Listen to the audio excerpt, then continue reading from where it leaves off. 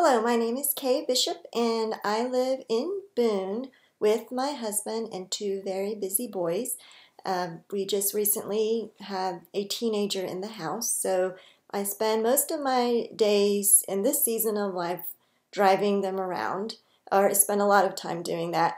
So I am a graphic designer and art instructor, and I have been teaching through the Graphic Arts and Imaging Technology program at App State for the past 2 years as an adjunct instructor. And so that is why I am enrolled in this program. I'm really excited to be in this class, and I'm really interested to learn how to become a better educator and utilize technology and teach technology in the classroom. My background is in kind of a traditional sense of literacy. When you think about words and the written word, I've worked a lot in editorial print with magazines and books.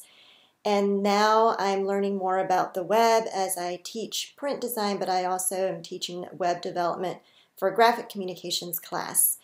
And so I'm really interested in communications, and I'm a visual communicator and using words and text. But beyond that, also words juxtaposed to images, symbols, graphics, and how they all work together visually to communicate an idea. And that's, I believe, really what literacy is. If I think about it historically, that's really been going on since there have been cave paintings on the wall. So we communicated through storytelling and through images.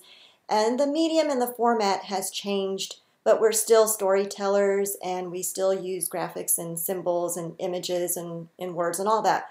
Whether the format and the medium is a cave wall or a stone tablet or papyrus or a book, or to a website, a screen on a desktop computer, or a smartphone. And now we've also got video games and apps. So whatever the medium and the format that's constantly changing, it's still a form of communicating our ideas. And so I am really interested in exploring that further to see how we can express these ideas and communicate and better understand our ideas through these various forms. Also, I'm also interested in how we can do that through art and through music or various forms of art as well. So I taught art to children before I was teaching college students at ASU. So I'm also very interested in art education and also in how to work that through communicating through cross-cultural issues and then also through technology. So I look forward to learning more about each one of you and about this topic. Thanks.